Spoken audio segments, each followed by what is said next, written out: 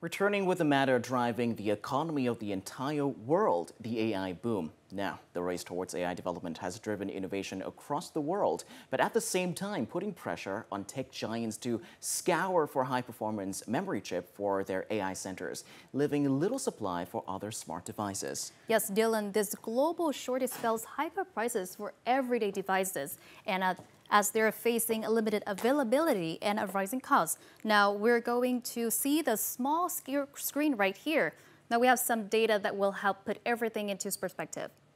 Now smartphone makers warn of 20 to 30% price hikes due to memory cost spikes. And memory prices have more than doubled in several categories in February. Companies like Microsoft, Google, OpenAI, Xiaomi, and Realme are warning of price increases or delays, while some stores have begun rationing products. Now, the squeeze is expected to last for years, as the new chip factories won't be ready until 2027 or later. Now, this bottleneck could potentially slow AI progress, impact consumer electronics, and create some economic challenges, highlighting for the need for solutions to ease the memory crunch.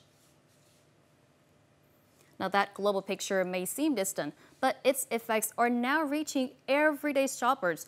On the shop floor, prices are changing, and customers are taking notice. Now, let's find out in our next story. At this computer store, new devices like laptops and memory cards are still on display, but shoppers are taking a little more time before deciding, as prices have edged higher. For many, the question is no longer what to buy, but when, as rising components costs start to filter through to the retail shelf. Prices are quite high right now, but if you need to use or upgrade your device, you just have to accept it. I'm really hesitant to spend right now because current prices are beyond what I can afford. While the shelves remain full, pressure is building behind the scenes. Growing demand for AI technology is pushing up components cost, changes that stores like this are now starting to feel. Pricing has become much more challenging. The sharpest increases are in RAM and SSDs. Some models have risen by as much as 50 to 60% over the past month. With production capacity limited, AI-grade memory delivers far higher profit margins than chips used in consumer devices. As a result, manufacturers are prioritizing supply for data centers and AI systems, leaving less memory available for everyday electronics. Major tech firms have announced new production plans, but most are not expected to come online until around 2027. Thinking about buying a new PC or buying a new smartphone, I would try to wait as long as I could, maybe till the second half of next year or even later, because some new production lines will come online in the first half or in the second half of the year. I guess we all hope that the AI trend continues, and it's very interesting and it's very exciting. But it would be nice if it slowed down a little bit so that the production could catch up, and then consumers won't have to pay more for laptops and smartphones and other devices. With additional production still a few years away, supply constraints are unlikely to ease soon. But the industry is already looking ahead, exploring ways to stabilize prices and protect consumers. Now, memory chip manufacturers have shifted from supplying consumer electronics to serving AI data centers, disrupting the global technology market. Now, to better understand this issue, we spoke with Mr. Marcus Chen, Executive Vice President at Fusion Worldwide, a global distributor of electronic components.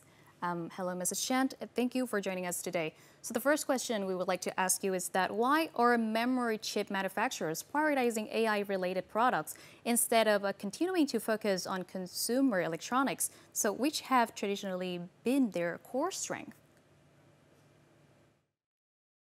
Yeah, I mean, definitely. At the end of the day, there's only so much production capacity that a memory manufacturer would have. And the fact that the profit margins on AI memory is simply a lot higher than other types of memory used in consumer products, such as PC or consumer devices, right? I mean, this will only mean one thing, that the manufacturers would prioritize memory used in AI in a chase for larger profit margins. this trend will just continue. This basically means that any products using memory will continue to face shortages in the short to mid term. Basically, the demand for memory now is at a lot more than what the memory manufacturers can produce. And to put it simply, the demand for memory right now is simply unprecedented. And during this period of disruption, what can businesses do to minimize the impact on their operations? That's a great question, right? I think the first most important thing is to have diversified sourcing, right? The diversification, not just over memory brands, but also diversification with suppliers and distributors, right? As an independent distributor, we play a key role over here, right? Our customers can leverage our global network and strong supply relationships to navigate allocation challenges and secure essential memory components, even in constrained markets such as the one that we are seeing right now. The next thing is also we talk about technology optimization.